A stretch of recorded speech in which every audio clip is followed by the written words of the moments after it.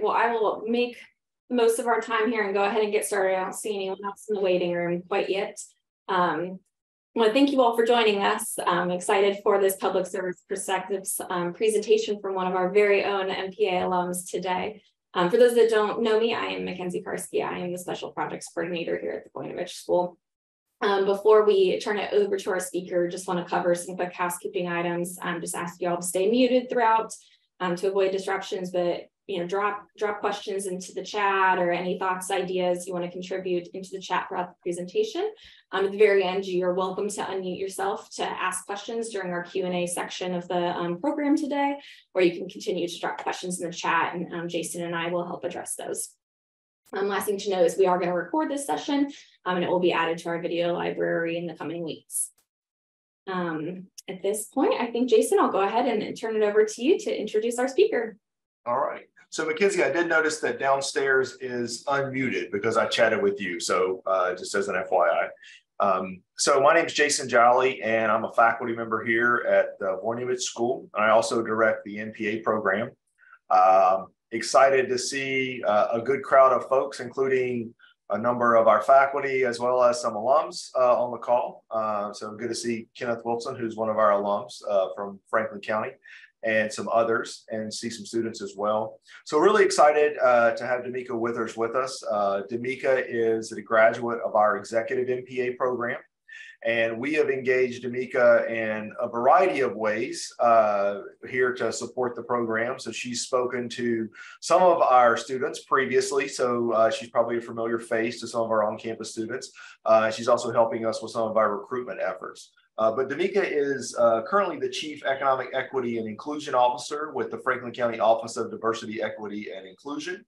And we wanted her to come today and talk and share her perspective on public service as part of our Public Service Perspectives series. And so, Damika, I don't want to take any more of your time. I want to make sure we have plenty of time for you and plenty of time for questions, but we really appreciate you continuing to give back to the MPA program and to the Voinovich School, and very appreciative of your time here this morning, or I guess this afternoon, and all of the other things that you continue to do to help us and help our program. So I will turn it over to you.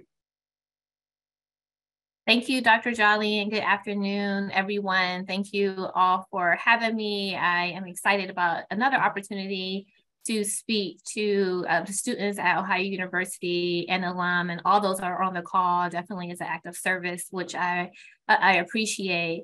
And so I'm going to share my screen and my presentation here with us today. Before we get started, I just want to briefly go over our agenda today and what we are going to discuss. As Dr. Jolly mentioned, I am now in the role serving as the Chief Economic Equity Administrator, and our office is charged with focusing on infusing diversity, equity, and inclusion efforts externally and internally in our organization. So I really wanted to just set the stage of kind of the lens in which I am coming from my current position through my public service career, and really provide some definitions as we move forward with the work, walking you through this presentation.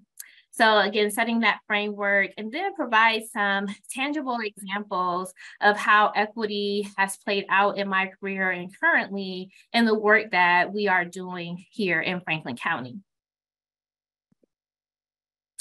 So a little bit about myself, and through my lens, we often, hear about the words of or phrase of showing up as your authentic self, and who are you, and all of the life experiences that you have gained throughout your life. So here's a little bit about who I am. Some formal education in my undergrad was at Kent State University, and as Dr. Jolly stated, an alum of the MPA program. I have spent 22 years in county government working for 4 Ohio County government agencies. I've always worked for county government. I've worked for Mahoney County. I'm originally born and raised from Youngstown, Ohio. I've worked for Cuyahoga County, Geauga County, which is a very small rural county in Chardon, Ohio. And I've worked currently now at Franklin County. I also spent 3 years at community-based correctional facility, helping 18 to 60-year-old males reintegrate back into society, and they were at the facility in lieu of serving the sentence for their crime, and being able to use some rehabilitation efforts through the way you think has a direct effect on how you behave. I really enjoyed my time teaching peer help groups, anger management, social decision-making, and being able to help individuals connect back to their families and to their communities. I love service. That's what I'm about. I wear many, many hats in my life, and I absolutely love it. I have a very close knit and large family. So I'm also called a mom to 2 children, an auntie of a daughter, a sister, and a friend, and a collaborative colleague. I am very involved in my church and in my faith, which extends to my neighbors and my friends in my community. Some of my interests, I only put 2 here. I am a contributing writer and have been doing so since 2018 to a Bible study book by a large Christian company, and that Bible study is geared toward urban communities. So I have been a contributing writer, writing articles and devotionals for that Bible study for some time. And I'm all about wellness and fitness and how that impacts your life and why that is important. Definitely a component of making sure that we are taking care of our mental health as well as we are taking care of our physical and financial well-being. And so those are just some of kind of who I'm coming to you as today, other than what you see. And before we get started, I wanted to go over some key terms and definitions. And so when you look at the word diversity and see, these are some terms that we have heard in our society for a few years now, and how they have sometimes become like the buzzword of what diversity, equity, and inclusion is. How does that play out? You see a lot of public and private corporations hire DEI specialists, DEI executives, and leaders, and a lot of times we don't know really what's happening and what does it all mean, and did this become important today? And so I really want to set the stage to not only just through my lens and how I'm showing up, but also giving you the definitions in which we utilize to go forward in our work. When you look at the diversity iceberg model, what you see is up top. When you think about an iceberg, you see that large structure on top, and you think about diversity in that way, you can make assumptions or biases based off your own experience by someone's physical appearance. Do they have a physical disability? Guess an age or a generation that they may be from what you see. So I just explained to you about, through my lens, that under the iceberg, who I am as a family member, who I am to my community, who I am to the people around me as a coworker. And those are the things that, along with my life experiences, that make up who I am. And that's the lens of diversity and what we are looking in. It's not just about race and gender and what you see, but it's also what's underneath that iceberg, those invisible differences that make up our communities and the people around us. When we think about equity, we want to focus on the guarantee of fair treatment, access and opportunity and advancement, while at the same time striving to identify and eliminate barriers that have prevented the full participation of some groups. The principle of equity acknowledges that there are historically underserved and underrepresented populations, and that fairness regarding these unbalanced conditions is needed to assist equality in the provision of effective opportunities to all groups. And what I just read to you was the definition of equity. What does it all mean? I like this illustration. A lot of times we talk about the difference between equality and equity. Equality is going to give the same things to the same individuals, not taking into account for what I may need as a Black female, as a woman in a public service sector. That's when we want to talk about equity. While we want everyone to be treated the same, we know that in our society and our world and our systems and policies, that is not true.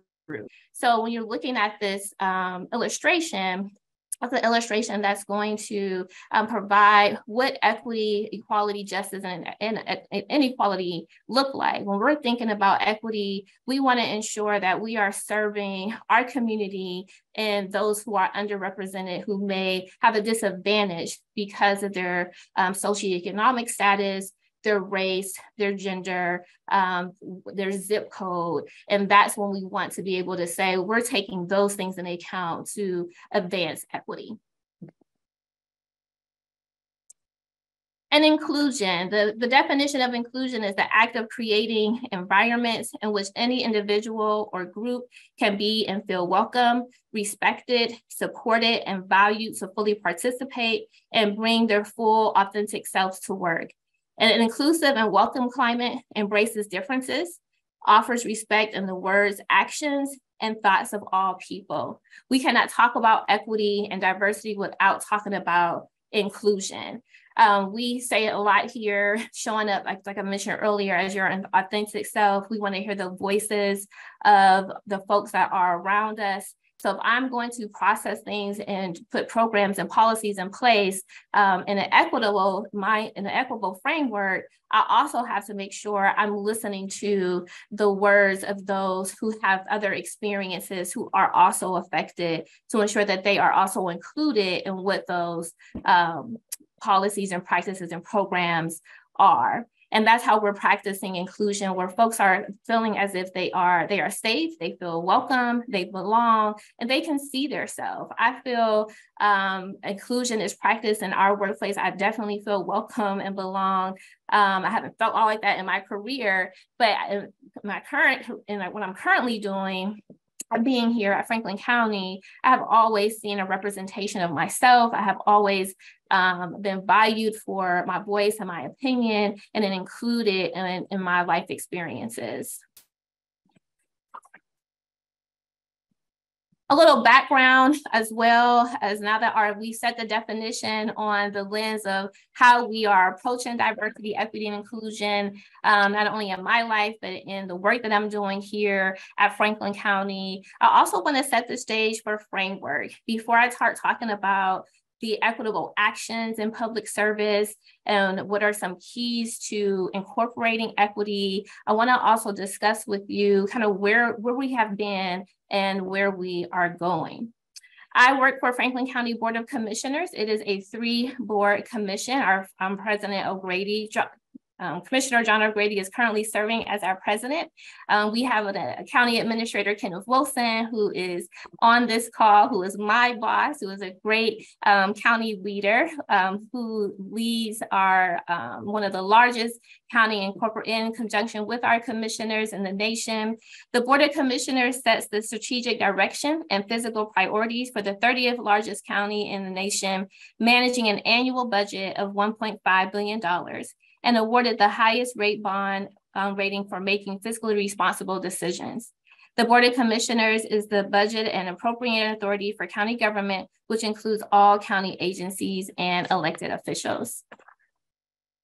Internally in our Board of Commissioner agencies, we have 14 county agencies that make up our organization, ranging from our health and human services agencies, our community partnerships, our public facilities management, public affairs. You see that here on the screen, but also outside of our 14 county agencies, we have 33 Franklin County agencies, 42 independently elected officials, and 39 appointed boards, commissions, and committees. So a little bit about who we are as an organization. I want to also talk to you about what we do as an organization and how we have worked to advance DEI in county government. I really like this quote from Gare, and I'm not a person who reads all the time from PowerPoints, but I am going to do that today because I think it's important not to only understand what diversity, equity, and inclusion is, but the purpose of this conversation is focusing on that equity from a public service perspective and how do we do that? So advancing equity requires a systematic approach to embedding fairness in decision-making processes. Executive departments and agencies must recognize and work to readdress inequities in their policies and programs that serve as barriers to equal opportunity. So how are we in public service improving outcomes for those who need that equitable access and opportunity in our underserved communities? In 2017, the Board of Commissioners, County Administration invited community partners to participate in the Franklin County Advisory Council on Economic Inclusion. This was created to develop diverse solutions to the challenges and barriers that hinder sustainable access to equal opportunity for all Franklin County residents. The council was charged to develop a diverse set of solutions to the challenges and barriers that hinder inclusion. So that started in 2017. And in this timeline and through my presentation, I'm going to take you through some of those examples and explain what happened in the years following. In 2019, the Rise Together Poverty Blueprint was created with county leadership, community partners, and Franklin County residents to address poverty and help reduce the way someone's race, gender, zip code, or income hinders their success. The Poverty Blueprint outlines 13 strategy principles under 4 pillars: jobs, housing, health, and youth. And what you'll see is how the Poverty Blueprint has been ingrained in some of our programming here at Franklin County. When you visit a lot of our public meetings, when individuals and agencies are asking for funding, they're going to point back to how this funding opportunity aligns with some of the strategic goals in our Poverty Blueprint. It was really important as we are addressing poverty. It wasn't the point wasn't to eliminate poverty. It was to address the barriers that poverty provides in our community under those 4 pillars. So as an organization, we were charged to think about how our service delivery, our policies, and our procedures can address and align with some of those goals moving forward in our work. So we all know what happened in March of 2020. We were asked to go home. We were now in a pandemic, facing even dire strains and strain on who were already affected by poverty. On May 19th of 2020, the Board of Commissioners passed a resolution declaring racism as a public health crisis, recognizing race as a social construct and racism as a social system. The resolution outlines 10 goals that addresses where racism hinders equitable access and continues to be a systematic barrier. This provided that guideline in conjunction with our Poverty Blueprint on how we move forward with our work. Now that we are now in COVID, now that we are being exasperated by all the things that are happening as a result of COVID-19, where individuals don't have access to housing, even stronger than they didn't before, employment, transportation. And so we'll get into what that is. I don't want to get ahead of myself. Also in 2020, on November 17th, the Board of Commissioners passed a resolution addressing racial equity as a core principle, committing to disrupting poverty by advancing racial equity, collaborating with residents and community partners in all areas of government, committing to creating and sustaining an organizational culture, and increasing contracting access to funding for minority businesses. What you see here are those 4 principles of that racial equity core principle. This helped govern how we were going to view our work moving forward. As a result of not only adding the racial equity core principle, our county administrator, Kenneth Wilson, decided to create and appoint members to be a part of a racial equity council and deemed it necessary to have a dedicated division that was going to focus on the strategies and goals of the Poverty Blueprint, aligning that with our declaration of declaring racism as a public health crisis and focusing on those 4 principles of the Racial Equity Council. The racial equity core principle. So our office was created. Once I came on in this position of May of 2021, created this mission and some core principles in which you see before you to help ingrain DEI within our organization and help make policy decisions based on diversity, equity, and inclusion. This is a structure of our division, currently serving with 4 other colleagues, as well as the Racial Equity Council. Our county administrator appointed 29 individuals across our 14 county agencies. And we were charged with, and I was one of those individuals, we were charged with creating recommendations to strategize and operationalize what does diversity, equity, inclusion look like in our internal organization. The inaugural Racial Equity Council began their term in January of 2021. And we worked with our current DEI consultant, Raising the Bar, to help create these 11 Racial Equity Council recommendations.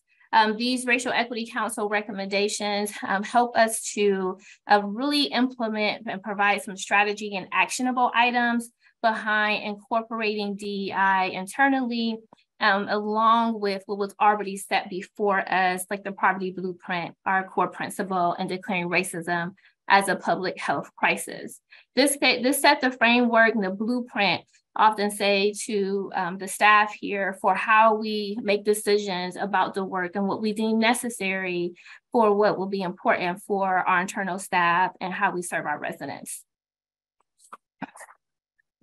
We created a why that was based off of the declaring racism as a public health crisis and our racial equity core principle, still working to dismantle systems of oppression, working to create a workforce as representative of the community that we serve, and focusing also on our small and emerging businesses, understanding the reason behind the work that we are doing and why it's so important. In July of 2021, in partnership with our DEI consultant, Raising the Bar Performance Group, we completed the first ever culture climate audit, where we survey our internal staff members on the 4 sections that you see here. It was a 73 questionnaire that asked them about their mindset and different ideas about how do you feel when you come to work? What is it that you need to understand that I hear our organization deeming it necessary that diversity, equity, and inclusion should be a part of that work. But as a case manager, as someone who is working in a facility in my position, how do I know what do I need to do in my booth? How does that carry forward? So we receive a lot of great data for how we are going to carry out our racial equity council recommendations and what it deemed important for our internal staff. This was one of the times that we were able to receive some direct feedback. The survey allowed for them to provide some handwritten responses. And it was a really some great data that we said, here's where we need to move in and where we need to not only start from, but focus our efforts on. In strategizing and developing our diversity, equity, and inclusion division, we really work to strategize also, how do we service our small and emerging businesses, our minority businesses, our women businesses, veteran-owned businesses, our LGBTQ+ businesses. We also took the time to look at that data to identify where were some gaps in our invoicing and funding opportunities, and strategize on what we need to do. I often say that we cannot do this work alone. I will talk to you later on about the importance of strategic partnerships. And so we included that collaboration as one of our economic equity goals to build that framework on how we are advancing equity in our small and emerging business enterprises here in Franklin County. Now the framework has been set. You understand that the lens that I am coming from my experience, in which I've shared with you today, from the organization in which I am working with and have been since 2011, and really believe in the efforts and the service that we are providing our residents here at Franklin County. I want to talk to you about equity in action and what that equity impact has looked like in our policy programs and practice here in Franklin County, and some examples of that throughout my career. I will say that before being on the Racial Equity Council, before we were starting to talk about diversity, equity, and inclusion, not having the examples and the definition or the terminology to apply the work that I was doing in my career beforehand, and then be able to look back and say, oh, we were applying equity, and here's how we were doing that. So in our work today, we are always looking at social determinants of health, and social determinants of health are the conditions in which people are born in, they grow, they work in, they live in, and their age, and the wider set of forces and systems shaping the conditions of their daily life. So when we go back to that diversity model, that iceberg, we're talking about that poverty blueprint. How does who I am, my race, what I was born in a zip code, this community affect these social determinants of health, and how my success will be in my access and opportunity and well-being of life? So when we look at racism as definitely a health crisis, we look at how racism is the core of what affects our poverty and our internal systems, then that ultimately affects how we then have access and opportunity through our social determinants of health, how what my economic stability will be, how do I have access and opportunity to education. So these are really the areas that help govern some of our programs and make decisions in that way.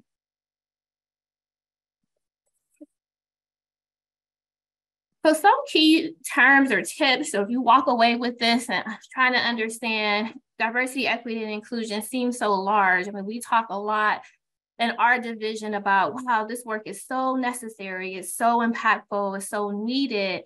And I also always talk to the team about, let's funnel that. How can we focus our efforts, and where should we focus our efforts? There is a lot that is happening in our society, a lot that is happening that affects the work that we are doing, but how can we make a greater impact by utilizing some of the data that we have that are affecting the folks around me and who we serve? If you are one who wants to take a look at how equity is affecting your communities, your work, the utilization of data will be very important in that public service sector. We did that again by that audit and determining what some of that data was telling us from that audit. When you look at our Franklin County Poverty Blueprint, it gives you information on, unemployment rates, how our poverty was being played out in our communities. Our audit alone told us that 97% of our respondents was asking for more education and awareness as it relates to diversity, equity, and inclusion. Our internal staff, our community partners, are always reaching in saying, I need to learn more about what are microaggressions, how do I show up, what is implicit bias. We also utilize a inclusivity calendar that will let us know what are some important dates throughout the month that we can take that time to celebrate the differences in our community. So we offer ongoing racial equity training, as well as monthly webinars to recognize the rich diversity in our communities. And those offerings are all to our Board of Commissioner staff and all of our community partners. Back to that culture climate audit and that data, telling us that where we are as an organization, letting us know that there is still some work that needs to be done. We are continually talking about making inclusive environments. What does that look like? Our current leadership team is currently going through and participating in leadership circles designed to address bias, equip leaders with tools to become an anti-racist, multicultural organization, and build equity plans for each of the Board of Commissioner agencies. We use data, like I mentioned, to measure the participation of our small and emerging businesses here in Franklin County within our agencies, and identify gaps and opportunities for funding to small and emerging business. We are strategic about our partnerships, utilizing the data to understand where does access and opportunity need to lie? How do we carry out this work? And not only just being that voice, but bringing on other partners to come and help us train and educate on some key diversity, equity, and inclusion models. So right now we are partnering with like the YWCA, who is coming to teach about belonging and inclusion. We do strategic partnerships with a lot of our community partners that's going to help build that access and opportunity to women and girls in tech. We focus on our African-American male wellness agency, who is doing the work at helping bridge the gap and reduce health outcomes, better health outcomes for our African-American males in Franklin County. Each of our Board of Commissioner agencies this year was charged to create equity performance measures. We track back, and if you, what we have often used in county government and in leadership is our SMART goals. We added inclusive and equitable to creating some of those goals. So we call them SMARTY goals. This was introduced by our DEI consultant and really helping organizations to understand why we want to have great measurable outcomes. How do we incorporate inclusivity and equity a part of those goals? So here are some of those Board of Commissioner equity performance measures shown here that some of our agencies are carrying out that work in equity and practice in 2023.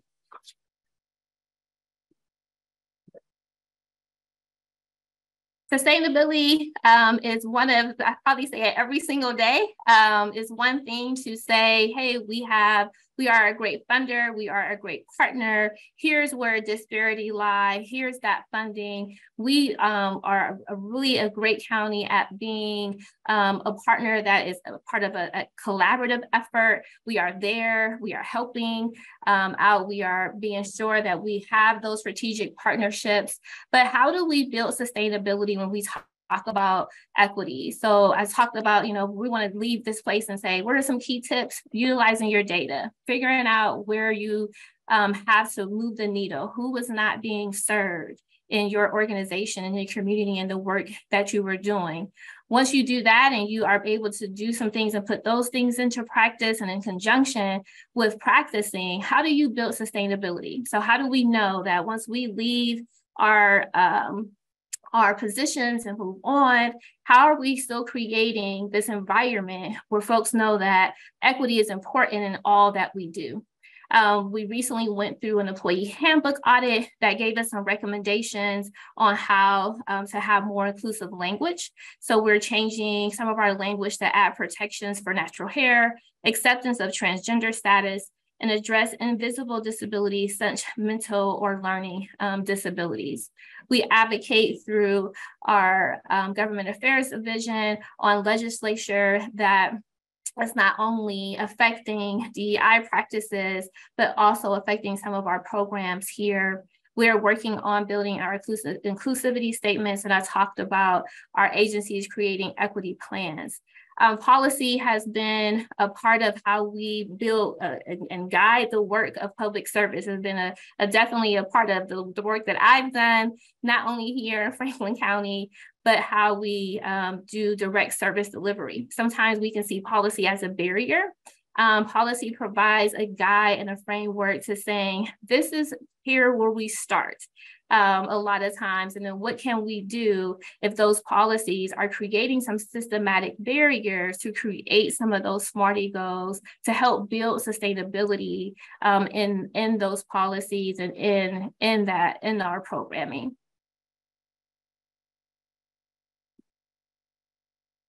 Another key attribute of creating equity in your public service is that continuous accessibility and belonging. So while we go back to that policy and we have some sustainable efforts through our poverty blueprint by declaring racism as a public health crisis, building a framework for what a DEI division looks like, changing our employee handbook, those are the starting points. We're moving on to those starting points by putting some things into practice by, offering those trainings, making sure that we are using the shared language, celebrating the differences of others and practicing how we show up. But how do we keep this going? How do we continually have that feeling as if we have that accessibility and belonging. It's one thing to read a policy, it's another thing to see that policy in action and honored and valued into what it looks like. We do that by our workforce inclusion. Our Building Futures program was created to equip members of underserved communities with life skills and teaches them basic construction skills in order to prepare them for building trades and apprenticeship. Another example is our County Futures program, where we're working to build a dynamic workforce representative of the community we serve. The DEI leads the continued implementation of County Futures designed to recruit talent from underrepresented groups, focusing on their skills, talents, and abilities, and offering barrier-removing services like retaining housing, being able to retain your housing so you can retain your employment. So we are going out to our communities, having once a month hiring events, talking to individuals about their skills, talents, abilities. We're not sitting there saying, where's your resume? We're asking about your life experiences and talking to individuals on how that can apply for a job and how they would best fit for that employment, but also offering some wraparound services to be able to retain employment so folks are able to come to work and feel safe and comfortable and be able to show up without having the barriers that sometimes the social determinants of health will give. Some other examples are through our Health and Human Services agencies, and we're talking about our programs. Our Health and Human Services agencies develop and adjust programs to provide service delivery through a human-centric approach to ensure outcomes of programming address the social determinants of health, such as housing and transportation.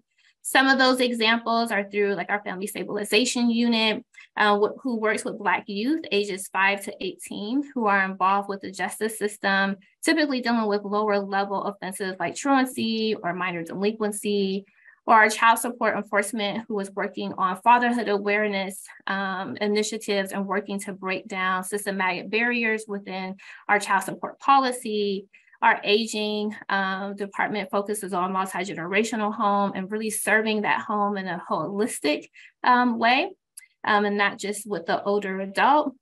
Or our Youth of Incarcerated Parents program, offering equitable solutions for justice-involved residents and their families.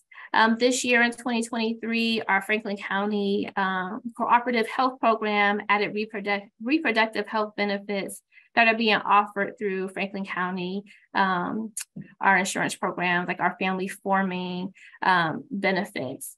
Throughout, my career, even as a case manager at Job and Family Services and working to do direct service delivery, and when I was determining eligibility for childcare, and we a lot of times are governed by what the state will tell us to do. And I think being able to sit down and say, here are some of the barriers in kind of our service delivery as a supervisor and administrator over those programs. We were constantly doing change management activities to recognize we are not being accessible in order to not only increase our timeliness of our application, but also on how we are serving our residents every day. So changing the way that we construct our units, how we talk to our community partners, like our childcare providers, teaching them about childcare policy, and really being that liaison and focusing on that equitable access on how people will gain those supports through childcare. I really love this quote again from Gare that talks about advancing equity is not a one-year project. It's a generational commitment that will require sustained leadership and partnership with all communities. So I hope as you are going out and working in your public service sectors that you will be able to take some of these examples and tips to apply equity in the work that you're doing, and really focusing on how do you serve your underserved by collaborating with that community, understanding their needs, and being able to identify strategic partners that will help you move the needle in improving the outcomes for the residents and the people that you are serving around you. So Mackenzie, I thank you for this time. If there are any questions, I'll be happy to answer those questions. Thank you so much, Damika. Such a great presentation, such an important topic for all of our public servants on the call and students that will be entering the workforce. I see Haven has already dropped one question in the chat asking, have you experienced any pushback in establishing these DE&I initiatives? Yes, we have. I mean, we've saw those challenges as opportunities when, first coming on and I, especially in this organization, have been here since 2011. And so coming into this position, I was like, oh, in various different leadership positions. And I'm thinking, oh, yeah, I have these great relationships. I've built great bonds. I understand the fabric of our organization. But showing up as Damika, the Assistant Director of Aging or the Administrative Officer of Child Care, and now as the Chief Economic Equity and Inclusion Officer, there's a different conversation and feel that has to happen. So me as a leader really had to understand that and take a step back and figuring out my approach. So we often would use language as, coming as a partner. This is a journey for all of us. This is something that has never existed in our internal system outside of the pressures of what's happening in our society. So there's a lot of education and awareness that happens before implementation of anything. And the thing with anything is, and regardless of where you are in your leadership career, and I'm not saying leadership as in title, I'm saying leadership as in serving. You are going to have challenges. So yes, there was some challenges in not only in putting some of these initiatives, but we have been strategically walking those out slowly. We make ourselves accessible for conversation, phone calls, emails, and they do call. And we have good, honest conversations and not being afraid to do so, but also recognizing with anything that brings challenges, not everyone is ready. And so the train is going to keep moving. You will get on board or you won't. Thanks. Folks, any other questions? Feel free to keep dropping them in the chat, or you can just use the raise your hand feature or unmute yourself. So Damika, when I think about Franklin County, you all are, in my view, sort of at the forefront of these issues, and really, I think, bravely and appropriately did things like label racism a health crisis. Obviously, there are communities, particularly here in Appalachia, but in other parts of the state and the country as well, that don't have that sort of administrative capacity, don't have that administrative foresight. You gave some tips, but if you were working, and you have worked in your career in some more rural places, smaller places, like where would you encourage them to start to think about what we can do to support diversity and equity and inclusion, and to recognize that there are a variety of reasons which we would want to do that. And even if someone doesn't identify as a minoritized population, they would still have tremendous benefit by recognizing some of these challenges and trying to be a more inclusive place. Yeah, I think one of the keys, Jason, is one of the first things I even coming to this position was really identifying stakeholders. Who is this work important to, and who we might probably have challenges with. And being able to not only finding those supportive cheerleaders to help you carry on that torch and that message. I mean, we definitely in the beginning really talked to people about what we were doing and why. So that message was carrying out the way that we wanted it to carry out. And then also not being afraid to have the conversation of focusing on that hard data. So it's nothing that I am personally coming with. Here's the facts of what's happening in our community. Here are the people who are being affected by different factors, whether that was in our New American community, whether that was in other marginalized groups. Numbers don't lie. The data doesn't lie. I think that's why data was so important, especially when you're trying to bring on community partners or bring people along who may not see the value of focusing work on this place. And we also spent time with identifying some data with what different agencies were doing to say, here's kind of where you're standing. Here's kind of where we can partner to help you progress some things along, and focusing on some of the facts of that situation, whether that was with an internal organization or connecting them to another resource to help move those factors along. We are definitely, like you said, Jason, being able to be on the forefront. I have learned that, we talk about the challenges and struggles, but I also work with a lot of national colleagues and participating in some networks where there's still struggle in this area of getting that commitment, getting that leadership support, and that sustainability of the effort. So if I could add another tip to the things that I have, is also finding those cheerleaders and the people who are going to support that work to help you carry on that message, to help you gather the data, to help you build the resources, and that strategic partnership, because the support here from, our leaders, Administrator Wilson, our commissioners, and being able to carry that message down does make it seemingly possible, where in other areas I have seen the challenges to even commit to say that this is necessary.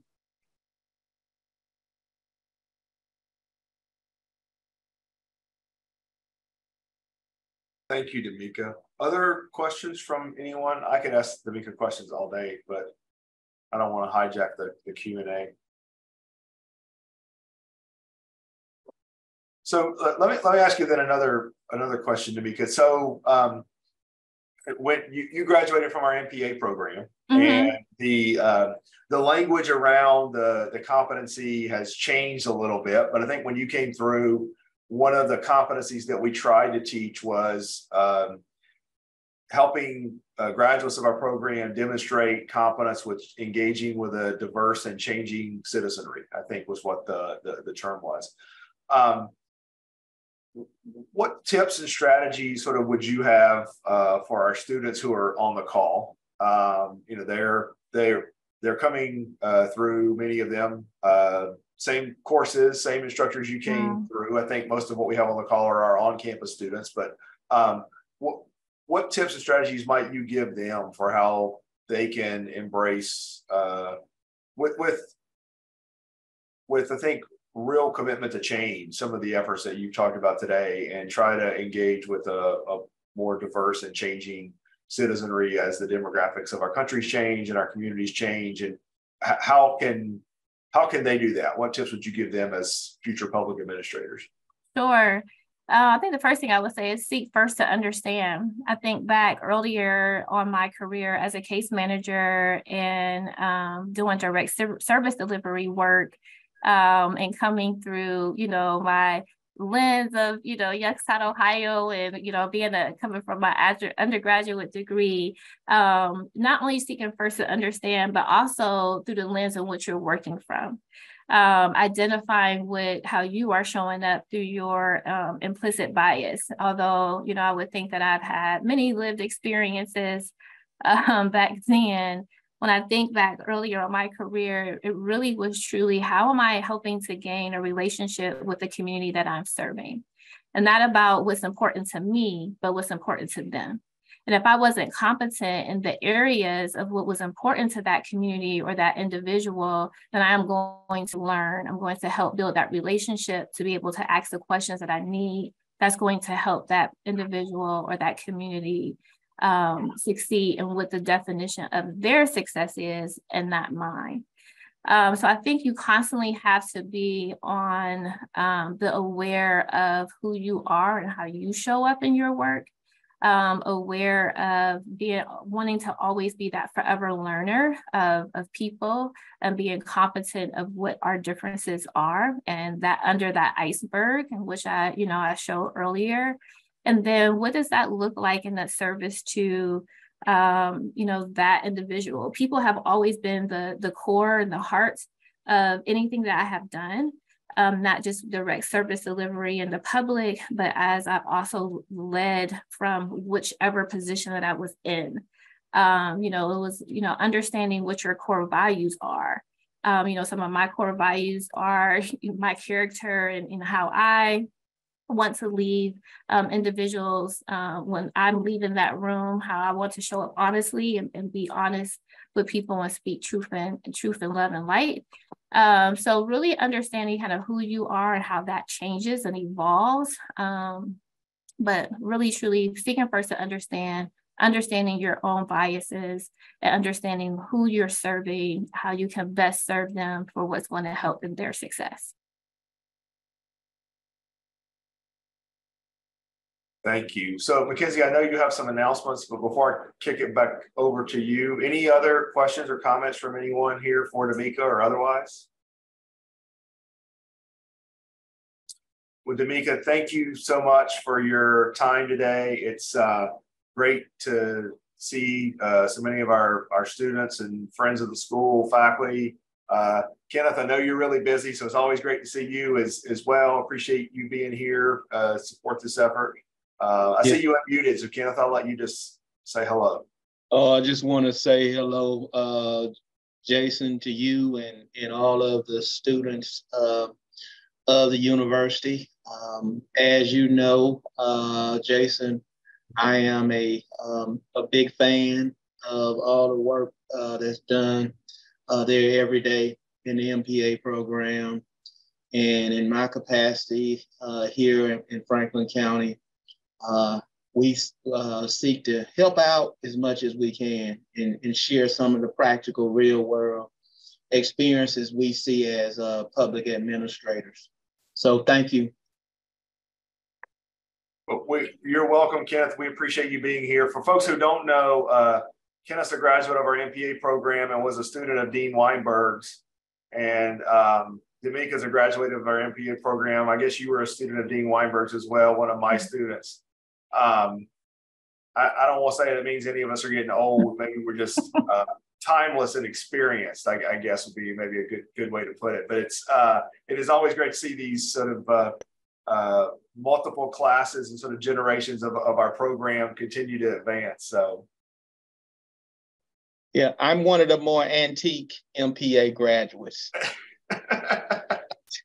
The executive program didn't exist back in my day, to put it into context. But no, the growth has been tremendous. I've watched the mission of the Voinovich School and the focus on leadership and the pivot to emphasis on public service and keeping that connection to the state capitol in Franklin County is, I think, something that's very valuable.